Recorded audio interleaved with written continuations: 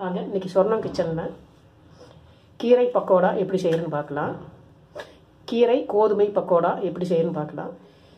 இதுக்கு இதை கட் பண்ணிட்டு என்னென்ன தேவைன்னு பார்க்கலாம். கீரை நல்லா பொடிசாக கட் பண்ணி வச்சுருக்கிறேன். ஒரு பெரிய வெங்காயம் ஒன்று, ஒரு பெரிய வெங்காயம் நைஸாக கட் பண்ணி வச்சுருக்கிறேன். பச்சை மிளகாய்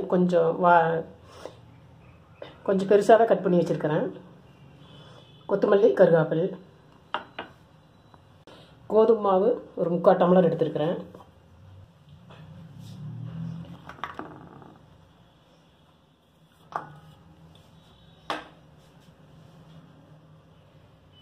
மல்லி, கருவேப்பிலை,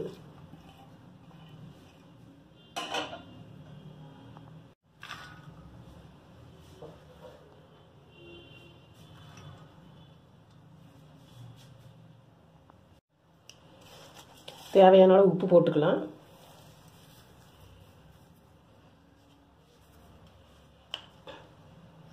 உப்பு போட்டு ஃபஸ்ட்டு நல்லா கலந்துடலாம்.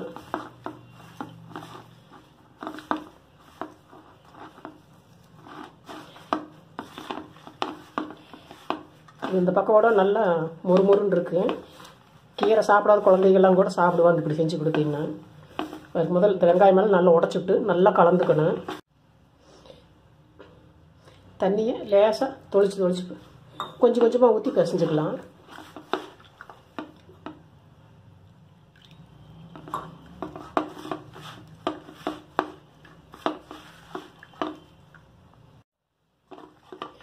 இந்த அளவுக்கு உதிரியை உழுகிற அளவுக்கு பிசைஞ்சிருக்கிறேன். தண்ணி ரொம்ப ஊற்றக்கூடாது. நம்ம எண்ணெய் காய வச்சு போட்டு எடுத்துக்கலாம். இப்போ வானலியில் எண்ணெய் ஊற்றி காஞ்சிடுவேன். இந்த பக்கோடா போட்டுடலாம்.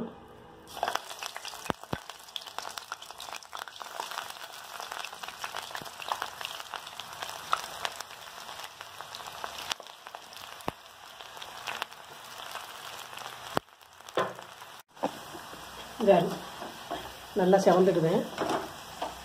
இப்படி இது அரைச்சி எடுத்துடலாம். இதே மாதிரி எல்லாத்தையும் போட்டு எடுத்துக்கலாம்.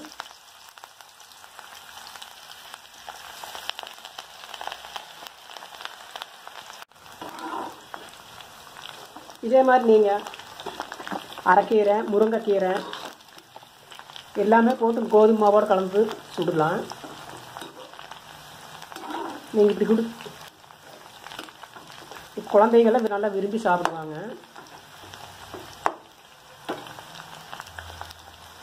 மாவு கீரை பக்கோடா ரெடி. இது முருங்கைக்கீரை, அரைக்கீரை, சிறுகீரை, நீங்கள் எல்லா கீரையுமே போட்டு செய்யலாம். ராகி மாவுலேயும் இதே மாதிரி செய்யலாம். இப்போ டேஸ்டியான கீரை பக்கோடா ரெடி.